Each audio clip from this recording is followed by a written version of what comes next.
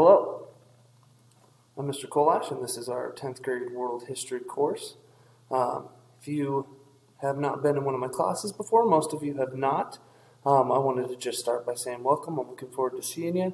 I'm excited for the school year to get moving, and hopefully I will be seeing a lot of you in person, and I know I'll be seeing you remotely a little bit as well. So a few things, just a quick reminder before we get started. Don't forget about our regular P-TECH classroom expectations that we have that you guys know.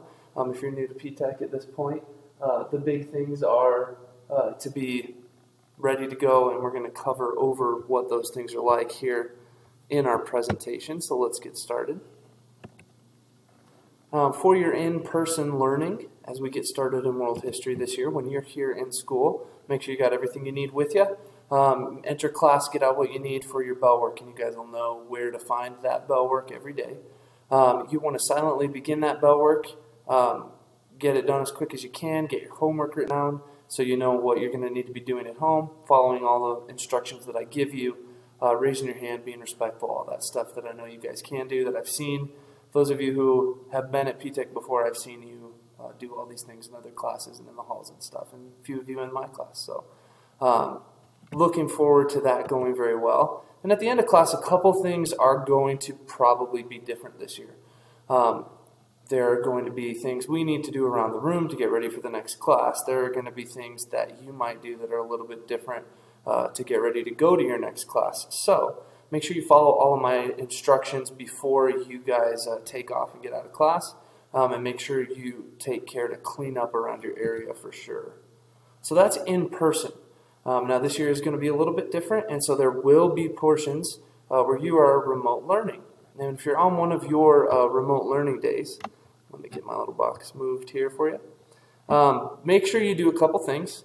Keep in mind a few tips to make it smoother for you. When you're logging in, make sure you are ready to go for class. So use the restroom, get your supplies, the things you need for class, get your water bottle, whatever it is, before logging on. So plan for when that class is going to start.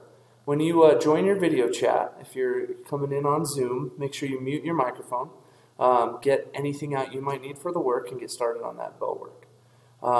You can stay muted until I give you instructions otherwise.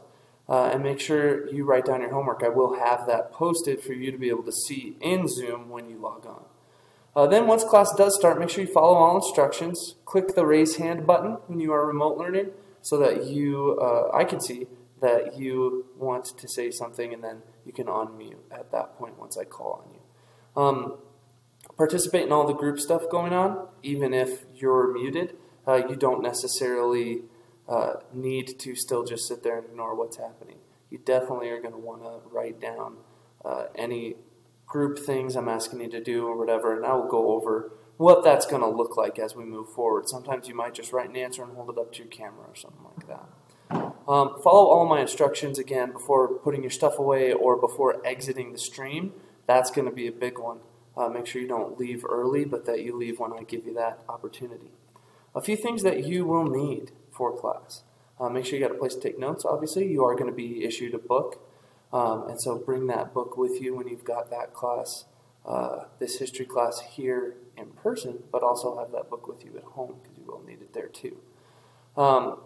Place to take notes, like I said, a pen or pencil to take notes with, and then logging into Infinite Campus is going to be crucial every day.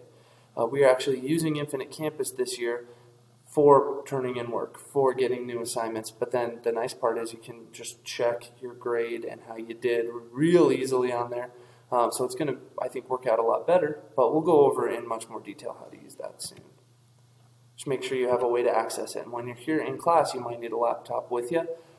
We will provide the Chromebooks for you to do that, to turn in work and all that while you're here in the building. So you might want to make sure that you've got that as well.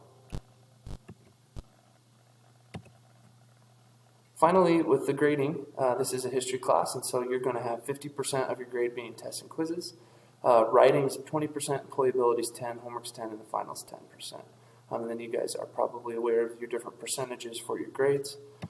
Finally, last thing, a few of the topics we're going to hit on. We're going to start with exploration, go through some international trends, see what was going on around the whole world historically around that time when exploration started from Europe. look at some different revolutions and innovations that have happened.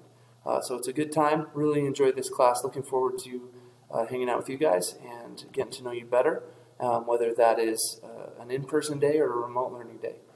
So again, I'm Mr. Kollasch. You can email me with any questions at ryan.kollasch@jameserwin.org. And you can find that email address pretty easily in the description of this video. Hope you guys have a great end to your summer, and can't wait to get started. Talk to you soon.